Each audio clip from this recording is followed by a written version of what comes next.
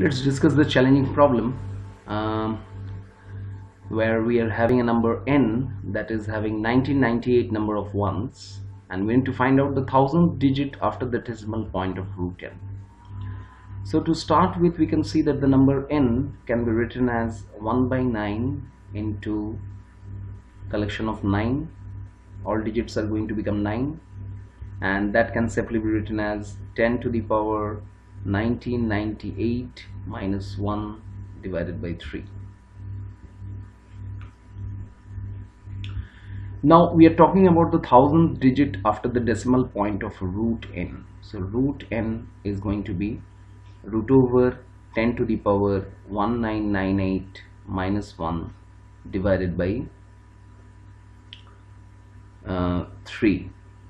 Sorry, here it's going to be 9. After taking the square root, it will become 3. So this is root n. Now think about this. We are looking for the thousandth digit after the decimal point of root n. So parallelly, let us take an example. Think about a number which is 252.476.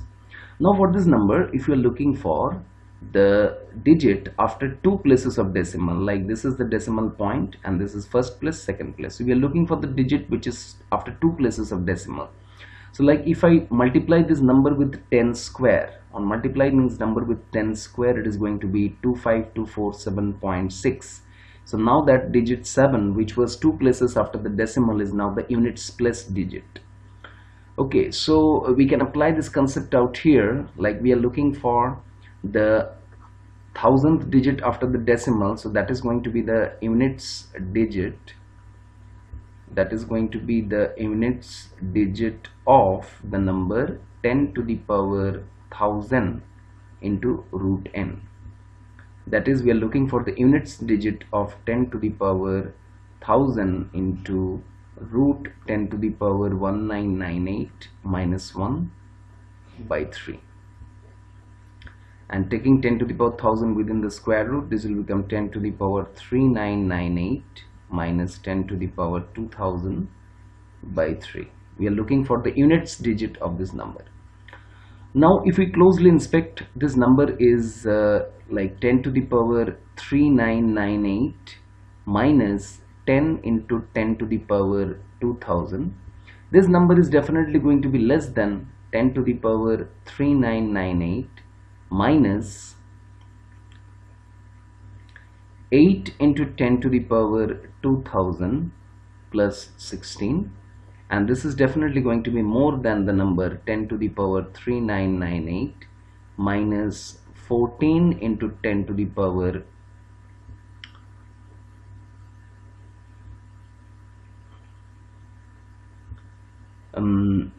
just a moment, let us make it this is going to be 10 to the power 1999. We are dealing with huge numbers, so so this is 1999 plus 49.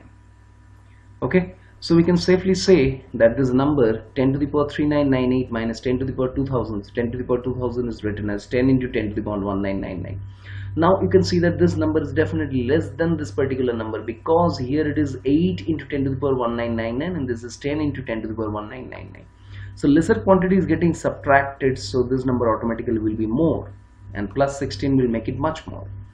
And here you see 14 into 10 to the power 199, and that is bigger quantity is getting subtracted from here from the same quantity, so this is going to be a lesser number.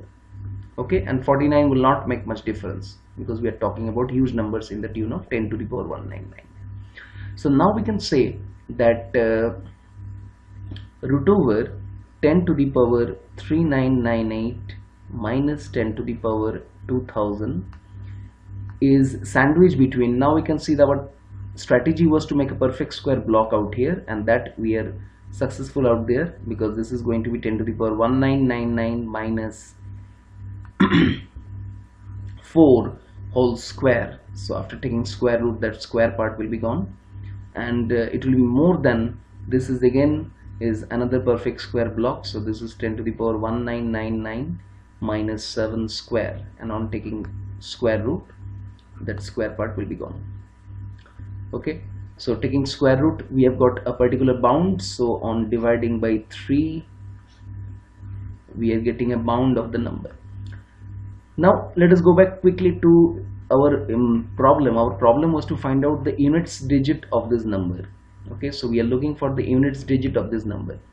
So for finding out the units digit of this number, now we can see that the upper limit of this number is of the form 9999, so on, the last digit is 6 by 3, and the lower limit is of the form 9999 and the last digit is going to be 3 divided by 3, because we are subtracting 7 and here we are subtracting 4. So last digit 6 and here the last digit is 3. So on dividing by 3, this number is going to be like 33332, and the lower limit is going to be 33331. So we can see that a number which is sandwiched between these two numbers should obviously be of the model 33331 point something, this kind of number, because it is sandwiched between these two numbers. And since the number will be 33331 point something, so the units digit is going to be 1, and this units digit, which is 1, is going to be the 1000th digit after the decimal for the number root 10. So our answer is going to be 1.